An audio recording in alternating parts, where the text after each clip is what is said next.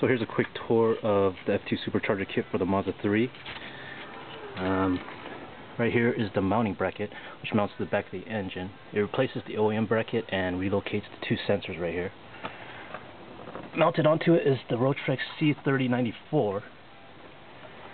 This is the intake pipe. Now we're drawing all its air from. In the back, there's a bypass valve for recirculating, and there's a pipe running down under the engine to the intake. Right here you can see my injectors are spliced. Now with the Stage 1 kit, if you were to buy one, it would come with plug-and-play injectors. This is attached to the Super card right here. When it sees boost, it just adds the necessary fuel required to keep the car happy. All it is just grounded, one wire. That's all it takes, for it to work.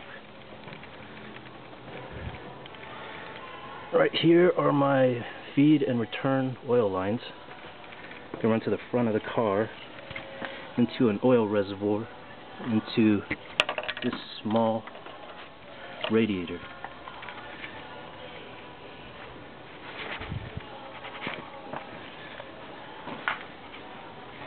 This is the belt tensioner, which is adjustable.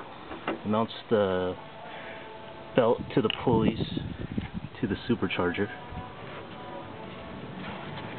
Oh, I want to add one more thing. When on the Stage 1, there's a huge restrictor in this pipe.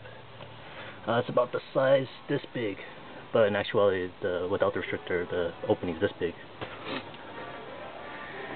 And Stage 2 coming up.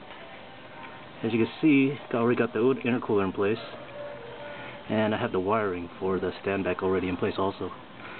Hopefully we'll get some numbers soon. Well, that's it. Hope you guys found this informative.